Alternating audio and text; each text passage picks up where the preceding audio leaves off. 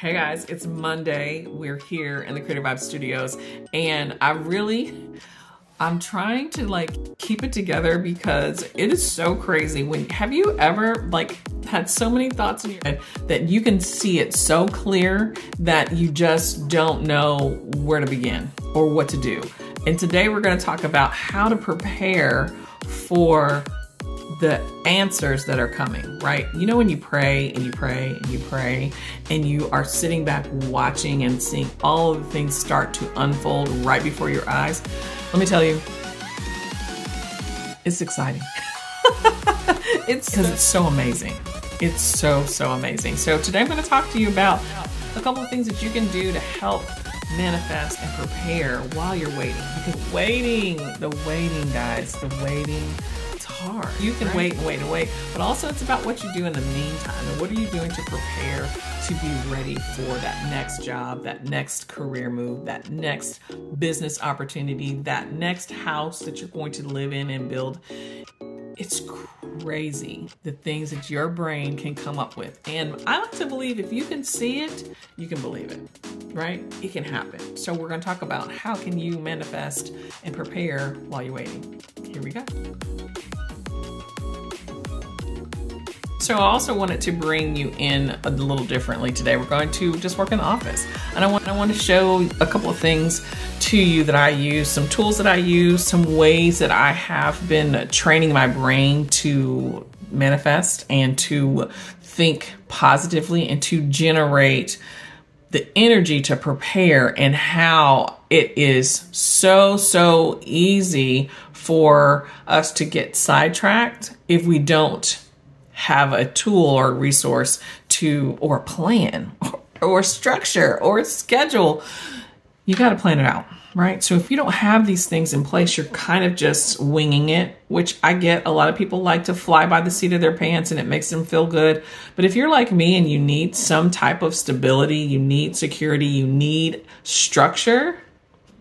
Did I say structure? We have to not only structure our lives at work, we also have to structure our personal life so that we can get and move and be the best versions of ourselves. And that's why the Better Me Challenge has been so life-changing for me, because that's what I've been doing. I have been changing my mindset. I've been evolving, making bigger and better choices that will also allow me to see things differently, right? Once I was able to break my vision into two different options, plan A, plan B. Listen, we made it all the way to plan G. Has anybody else got to plan G? This is crazy. I'm at plan G and I'm still smiling.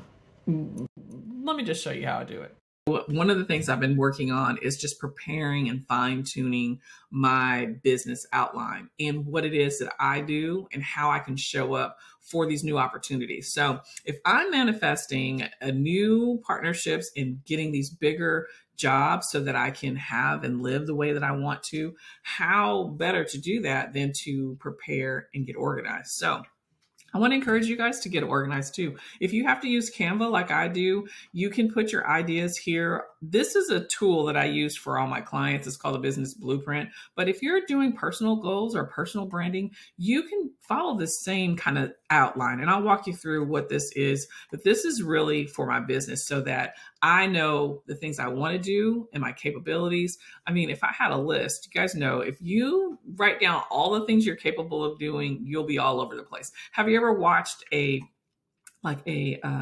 Master Chef or actually Restaurant Impossible or something like that, where they go into the restaurant and the restaurant has a menu that's this thick? Just because you love it and somebody's grandma came in and said they love it doesn't mean it needs to be on the menu, right? So when you're offering your services to people and trying to really get them to buy into what you're doing, narrow it down, niche it down. And I learned this over years because you'll get tied up in doing a lot of things that you don't want to do and taking on smaller projects or bigger projects that maybe you don't have time or capacity for, or you're working with the wrong people and they rub you the wrong way and they're just not nice. And so the environment and the energy is negative. When you narrow it down, you can be more in charge of what it is that you want to do. So, and that's what I trying to prepare and manifest for, so that when I get the right position or I get the right client to work with that will expand and open more doors for my business, I'll be able to say, hey, these are the things I do. This is what I don't do. And when you're manifesting, you want to manifest the positive. You want to prepare for the positive things that you can possibly do, and to be able to bring that to the forefront without having going into it is really, really good. So being prepared is what I want you to think about this week while you're manifesting. How can you get organized and really, really fine tune your vision for whatever it is? Like, let's say if you're looking for a new place or you're looking for a new promotion, visualize yourself in that position. What is it that you'll have to do, right? Here's where you're going to write your one-liner and say, here's how I can help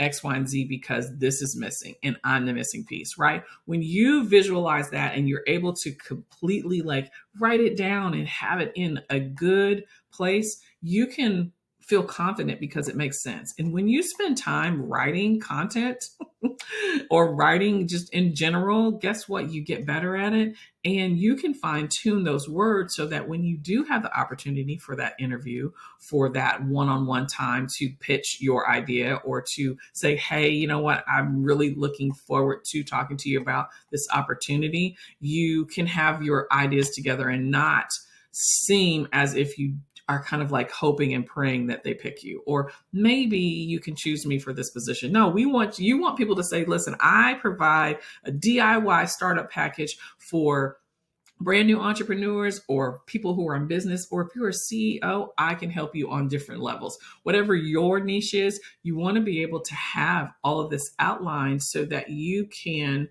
really help other people and help yourself when you get that opportunity to talk about your business or talk about your goals or talk about your career. You are prepared and it's out in the world because now this is a document. This is something you can share. You can send out in an email, and you don't have to sound like you're getting it together because you've already got it together because you're prepared, right? The next one we're going to talk about is visualizing, and how this is a process that is it's very special to me because it's part of my growth journey and part of my transformation from corporate world to entrepreneurship. And this is a 7-step formula for manifesting your dreams. And I hope that you can relate to this process of thinking about how to visualize and set goals that correlate with your vision. So check it out. The power of visualization. Let me tell you, I'm such a visual person anyway, but even if you're not, sometimes you have to pull it out. And I want to talk to you real quickly about this before I show you my vision board and my Pinterest board for the way that I'm manifesting my move, right? I want to move or have this space for Creative Vibe Studios, or have this space for me to live in that really, it just has evolved and it speaks directly to all the things that I love. So how do we do that? How do you manifest your dreams? So a long time ago, before I even God was working on me, I was really in a place where I just didn't know what was happening next. I had already quit my job, my corporate job. I had already made some bad decisions within that, like moving and taking positions and listening to the wrong people. And I, at this time, didn't have a job. And I thought, oh, it would be so easy for me to just start my business and get back out here and start making some money. No, it's not easy. And now today, that was about 13, 14 years ago when I was in this place. And so I remember waking up at I feel like it was way early in the morning because Jalen was a little girl. She was asleep in her room. I was in my room, and I woke up and I just grabbed my notebook and I just started writing. I wrote down these 7 words: epiphany, insanity, exhale, synced. And I don't know that I wrote synced until after. I think I wrote something like organize or say yes, or something like I have to think about that because I don't know that this came after because I had to make it an acronym because it just didn't make sense, right? So I had to make it make sense, right? And so recognize, believe, and then live. And these are the 7 steps for me that I've been using for manifesting my dreams, because your dreams and your ideas change and evolve, right? This time last year, I had different goals, and now I'm able to set multiple goals and visualize separate ideas instead of just focusing on one, right? When you put all of your eggs in one basket, if that one basket breaks, guess what? You've lost all of your ideas. So what I'm working on is manifesting multiple ideas and being able to go in different directions as needed, because a lot of the times we've been talking about this is you don't know what's going to happen next, especially if you just have faith and you're being still and you're allowing God to lead you. If you're taking control, you may know what's going to happen next, but you're pushing the ball forward and you're doing all the work.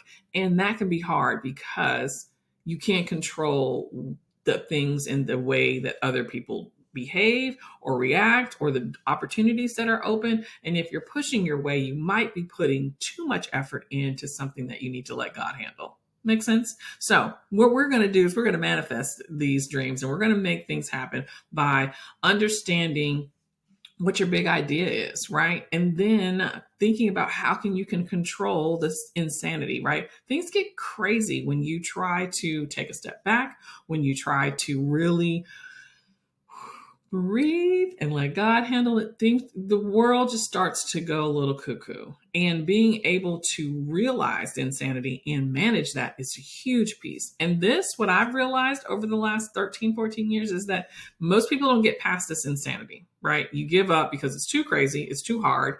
Think about if you go to the gym, right? You're like, I'm going to go to the gym and I got my new outfit, my new sneakers, and I'm ready to go. The insanity of setting that alarm, getting up early, or bringing all your clothes to work to go to the workout gym at your office. And how do you have to change your clothes? Like, it's insanity. And you can talk yourself out of your dreams and out of your goals if you don't know how to have emotional control about your feelings and the things that are happening around you. So your big ideas first, controlling that insanity. And then when you get those 2 pieces in place, you're able to really exhale. And this is when you know that you're slightly letting go and you're able to breathe a little bit, because you can feel that hedge of protection. You can feel that you are in the right place, and you know that you got to let some things go. And when you do that, listen, this happened to me during this 75-day Better Me challenge, because when I first started this, I did not have the weight lifted or the clarity or the understanding that I do today. And when you let that go, you can breathe. Like, you will exhale. And that's what this is all about, is finding the balance that you need in your life. The 4th thing is saying yes, not can't every day. And that ties into your goals, right? Because if you set these goals and you have the expectation, only you can be the person that has to be held accountable. And you have to say yes to the things that you used to say no to, that big, scary vision, that big, scary idea, getting up at 5 o'clock. Oh, I'm not a morning person, so I'm not getting up. You have to say, yes, I can. I want to lose weight, or I want to get in shape. I want to get this new position. I've got to say yes to getting up early to working on my business plan. I've got to say yes to getting up early to have more time in the afternoon to do things that I need to. If you've got to get up to do something, like, you have to say yes to the things that you used to say no to, period, right? The 5th thing is then you have to be able to recognize how far you've come, right? When you're manifesting, a part of that is pushing those negative thoughts out of the way, which they will creep in, especially when things are going crazy in the insanity part. When you're trying to breathe and let God handle it, all of the thoughts and negativity that's going to be coming at you, whether it's a phone call, a text, an email, something's going to trigger you, and you're going to be forced to have emotional control and be in a place where you can understand why those things are happening and know that they're happening, but they don't have to happen to you, and you don't have to respond in a negative way. And the best way to do that is to realize and recognize how far you've come, because you're stronger, you're wiser, you have things in place, you have boundaries set, that you are not allowing the same things to happen again. So you can celebrate how far you've come by the way that you have set your goals and you're achieving things, the way that you have changed your mindset, so many things. And this is a huge part that I think needs to happen throughout this process. When you are visualizing all the things, you have to remember that you deserve it. You have to remember that this is why you have been given this opportunity for this new job, or given this opportunity to have the home that you've been wanting to have for your family, or to even start your business. So celebrating along the way is very, very important. And that's why you have to recognize where you are in the moment versus where you could be and where you were, right? And then you have to believe it. Like when I talk about the confidence that you have to have and that you gain from manifesting and from preparing and from really sitting back and letting God do his thing, because it's already done, and accepting that, you can really then start to see and visualize all the pieces come into place. And that's what's super exciting. That's where you can have the faith just building up in you, and for you to set out into the world and be prepared for what's to come, because you believe it, you know it, and you accept it. And that leads us to the seventh step, where now you can live it. This is your life. This is happening. It's you are like blessed beyond measure, and you have the ability to let other people see what can happen when you manifest your dreams, when you take time to take a step back, to really start preparing, to start dwelling down all of the things and making changes in your life that are not for you, that you can really start to push your future to a better place, right? So as you are visualizing what you want to do next, make sure you're thinking about these 7 steps to help you get to where you need to be. So I'm going to share my screen with you guys so that you can see some of the things that I use. And I just want to be able to walk you through what it is that you can do right now to start preparing, and how there's so many different ways that you can use to visualize your idea. One thing that I did over the weekend was really just close my eyes and then visually see myself like walking into this new space. How does it look? How does it feel? How do my things and my belongings look and feel? What new pieces am I going to bring in? How am I going to get that? What's it going to look like when it's up on the wall? What is the furniture going to look like? All of the things. And that's what you have to do when you're thinking about what your next step is. And so I want to talk to you about not only the power of preparation, but the power of visualization, and how important it is to take action, and what you can do in the meantime while you're waiting to keep moving the needle forward. I always say this, I feel like I've said this a lot in the last couple of videos, but we have to keep moving keep that momentum going, keep that ball moving forward for your goals, right? Even if you have a big picture goal, what happens is we are not being realistic enough to know that I don't have the capacity, I don't have the budget, I don't have the means or the creativity or the team to get some of those things done. And it's important that when you are trying to bring your ideas to life, that you are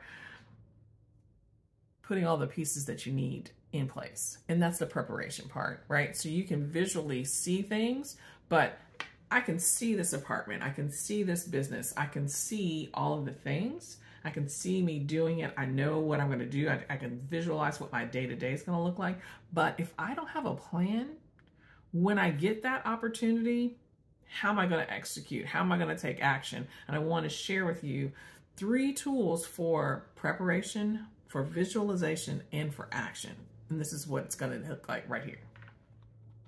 So one of the things you can use that is super cool, especially if you are trying to get ideas for space, if you're looking for ideas for outfits, if you're looking for ideas for your next career and your position, you can create a Pinterest board that will house all of your different ideas. So we're going to use my moving into a new space as an example. So I have this board, it's called My Daily Inspo, and I have different things that I save on here. So I have curb and patio inspo, I have living room, art and aesthetics, I have kitchen, doors and sections, and bedroom. And then of course they want to tell you all the other things that you can do right now and save into your board. So it just is never ending. So you can get lost and really find a way to disconnect from the chaos if you have the ability to use Pinterest. Now, I'm on my desktop, but you can use this on your phone. You can use it on your iPad. You can download the app and start creating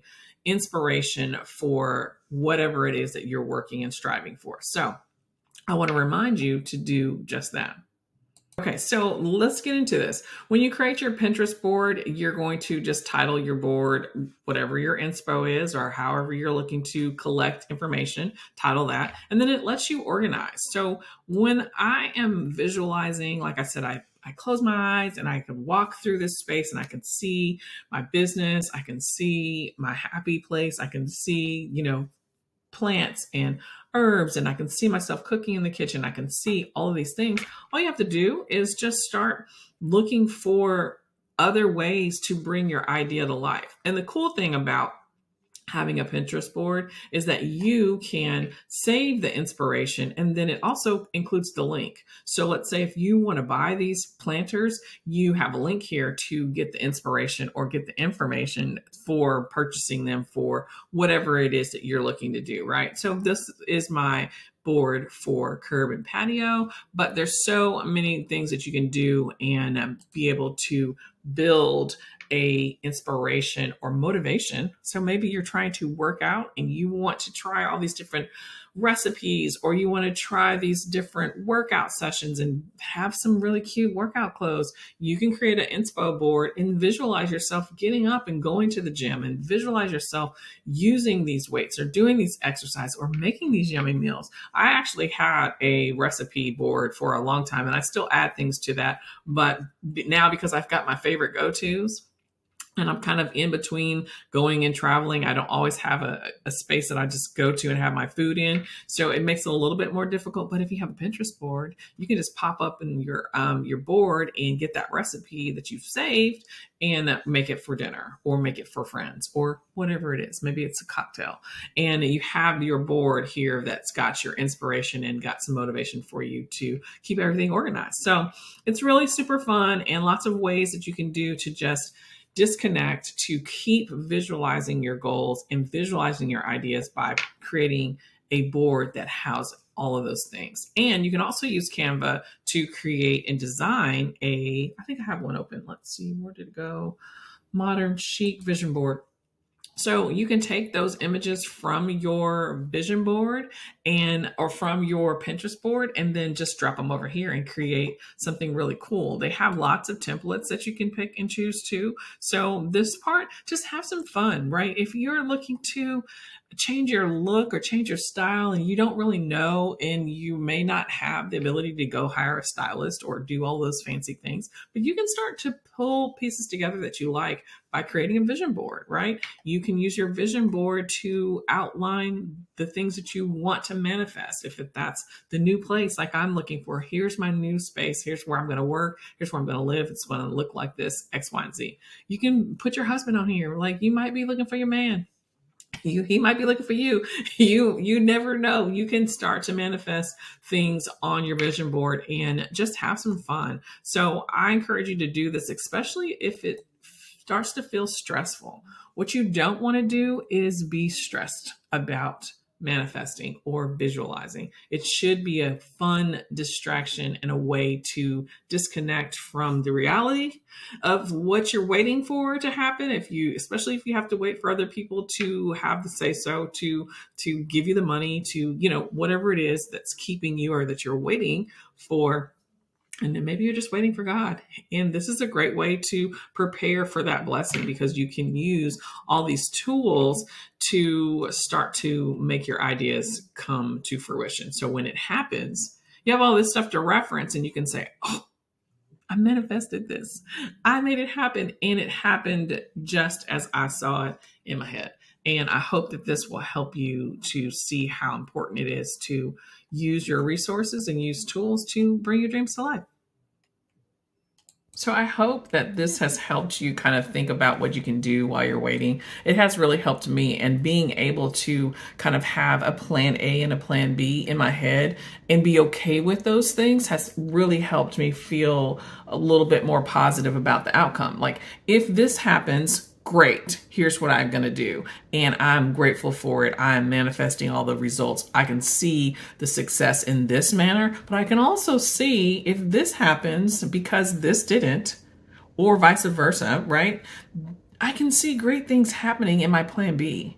And I want you to be full of the positive energy of the potential of what could happen, right? A lot of times we get stuck in shoulda, coulda, woulda, it didn't, and who did what and why it didn't happen, instead of taking ownership, taking time to plan, to prepare, to manifest, to show up and be our best version. Because the more you work on you, the easier this part will be, and it won't be as stressful, right? So you don't have the anxiety. Like, my anxiety level is like at a 2, like clearly totally different from how I've been feeling in the past. And I'm excited about plan A, B, C, and being able to pivot with a positive attitude is really bringing me a lot of joy. So stay tuned. We're in week 9 right now. Yesterday started week 9, and you're hearing this about week 8. Just wait to see what the next 2 weeks plus a couple of days, because it's a 75-day challenge and we're at day 56, I believe.